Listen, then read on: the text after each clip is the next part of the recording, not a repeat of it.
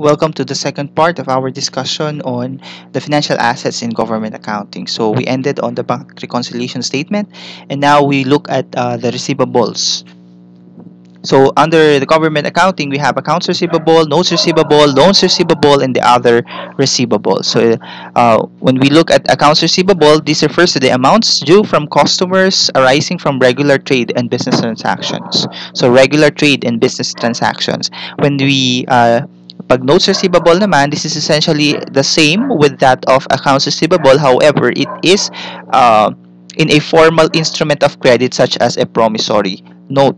When it is a loans receivable, this is normally used in the Bureau of Treasury national government books to recognize loans extended by the national government to government financial institutions o yung mga GFIs or GOCCs covered by loan agreements. So, normally yan ay makikita mo sa mga Bureau of Treasury books. So other receivables, these are interest receivable due from employees, officers, and other NGAs, lease receivables, dividend receivable, and the like. So, makikita natin on GOM for National Government Agencies Volume 3, yung classifications nitong mga accounts receivable kung kailan natin sila gagamitin. Itong mga receivable accounts, kung kailan natin sila gagamitin. Okay. So, the concept under the receivable account is to use the fair value plus the transaction cost at initial measurement. Kanina, in-identify na natin yung mga transaction costs na yan. And subsequently, using amortized costs. Okay?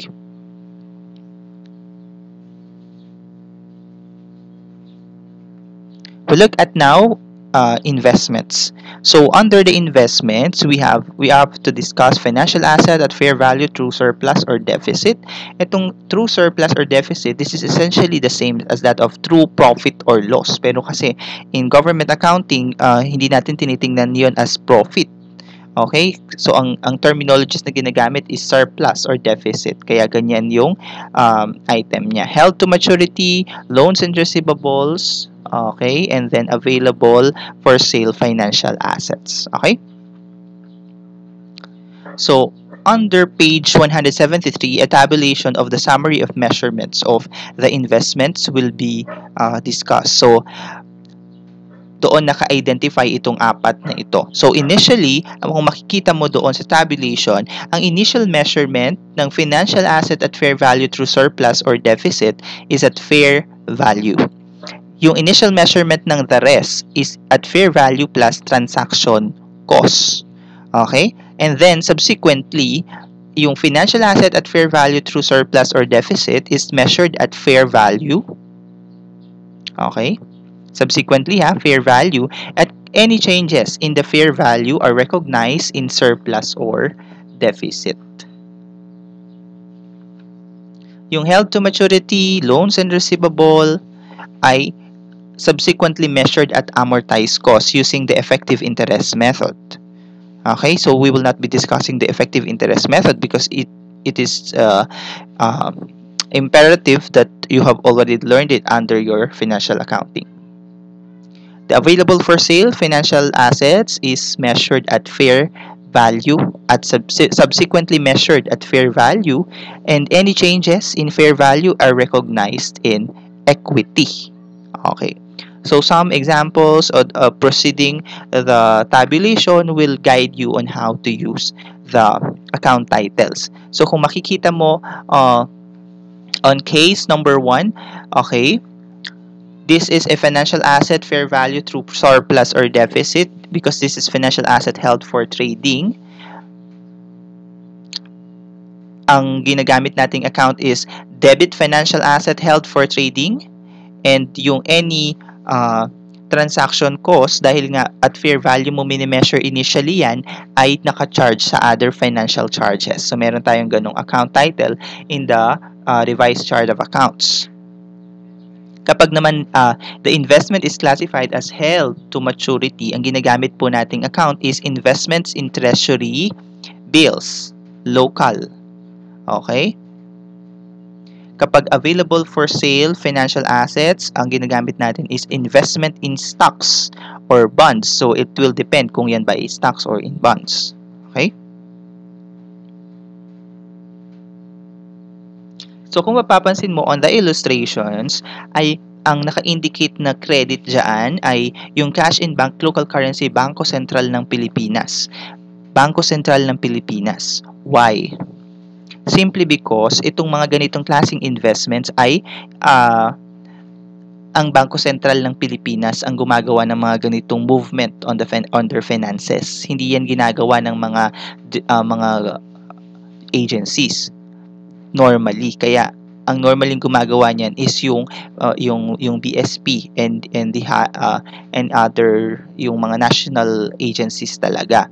Kaya nga yung mga investments in stocks, investment in treasury bills, kaya yan ay naka-credit sa cash in bank, local currency Bangko Sentral ng Pilipinas. Okay?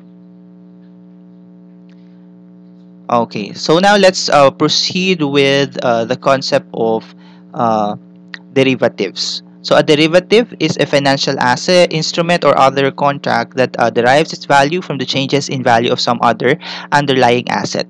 So the concept of derivative here is the same with that of discuss if sa financial accounting mo. Walang pinagkaiba yung concept niya. 'Di ba? And etong mga derivative, hedging instruments, relationship ng fair value hedge, cash flow hedge, and yung hedge of a net investment in a foreign operation, these are also done by the Bangko Sentral ng Pilipinas in ascertaining kung makikita kasi nila na meron tayong funds that are really not yung mga idle funds, so pwede natin siyang ipasok in several types of investments para mag-earn tayo ng interest on that item. Okay?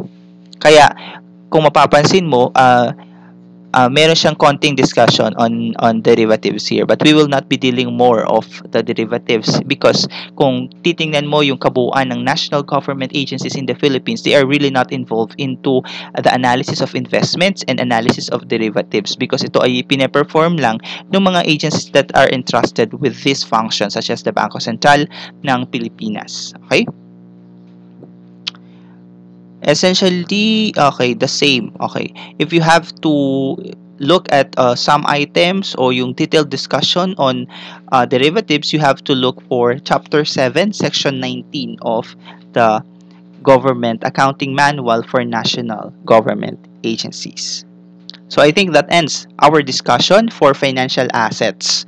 This two-part video dealt with the financial assets in government accounting, and in succeeding discussion videos, we will move to inventories and other items of assets in our financial statements in government accounting.